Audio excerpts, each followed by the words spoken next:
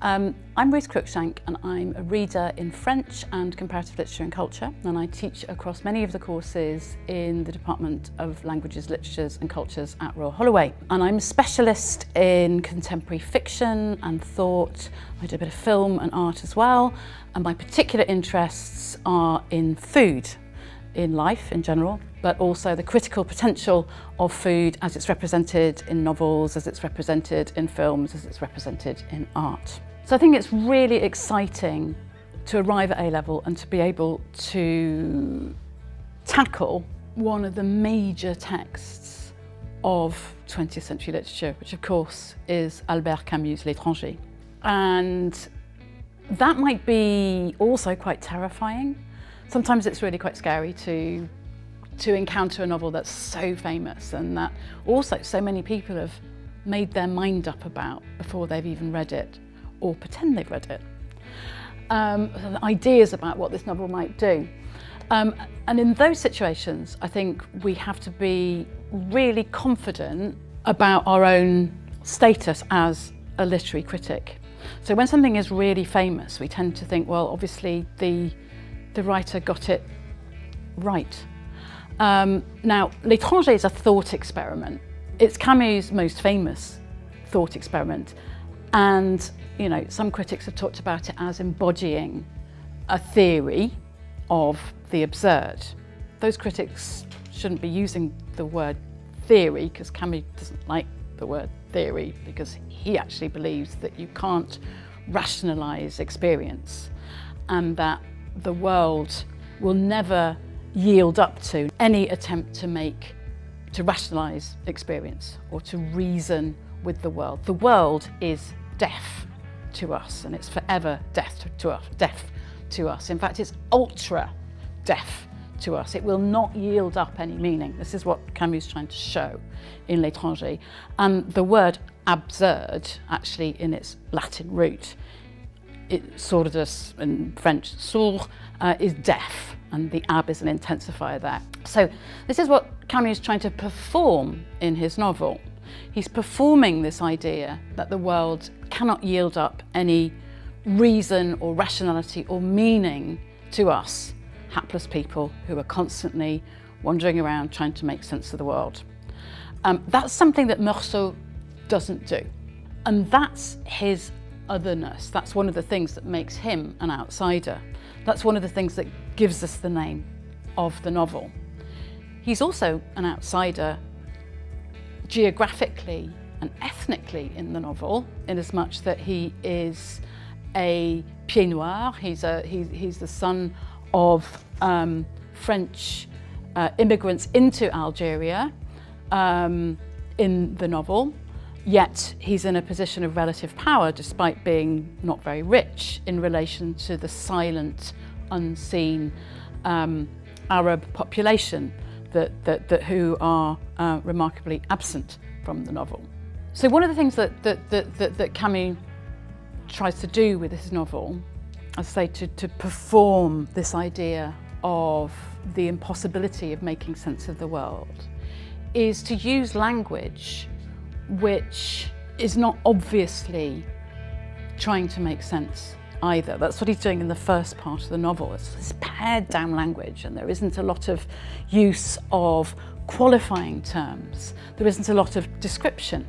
Until, of course, we get to nature, and you've got amazing descriptions of the natural world, because for Camus, the natural world is a value in and of itself. It doesn't have any monetary value, it doesn't have any ideological value, but it has a value in and of itself. And he's setting up there the idea that perhaps as part of the world, human life might have an intrinsic value of its own as well, which is brought into question by the act of killing the Arab because the sun's in his eye. Or actually, if you look carefully at the novel, because he's just had loads of wine. He drinks a lot of wine in L'Etranger, drinks a lot of wine. And it's quite early, they have quite an early lunch and there's a lot of wine involved.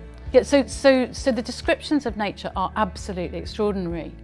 And, you know, do make us kind of pause for thought at this moment, at this time of climate catastrophe, about the world being a value in and of itself, and the relationship between the world and the kind of values we might put on different kinds of human lives. And in the second part of the novel, I think those different kinds of human lives are brought into question. There's a sense in which Meursault could get off.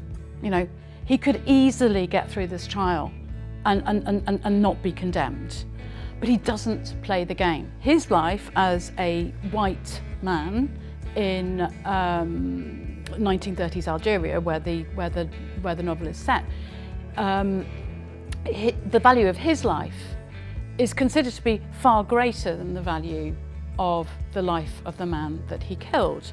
And we see two particular institutions which perform that value judgment. So the judiciary, the lawmakers, and the church. And both the church and the lawmakers are doing everything they can, effectively, to value Meursault's life over the life of the Arab who Meursault has killed. So that's one of the dramas of the second half of the novel.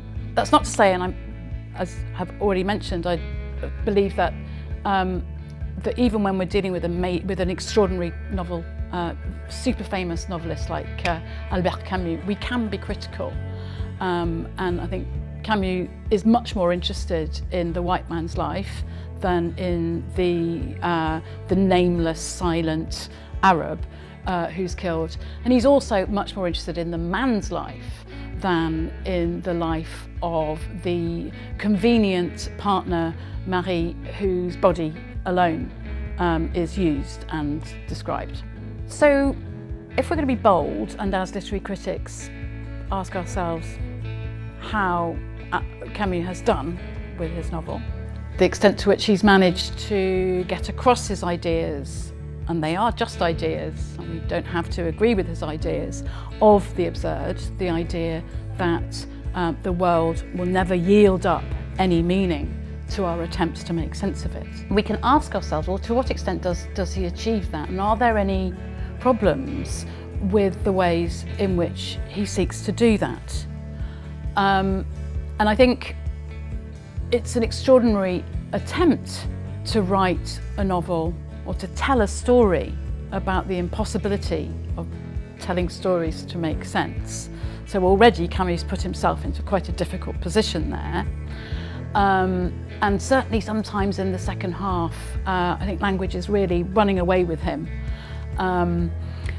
But also, as he asks questions about the value of nature, the value of the intrinsic value of human life, he does fall into perhaps his own trap, or a trap he doesn't even realise he's falling into, of making it look like the white male coloniser life is more valuable than that of the Arab who's been killed, and that the man's life is more important than the woman's life.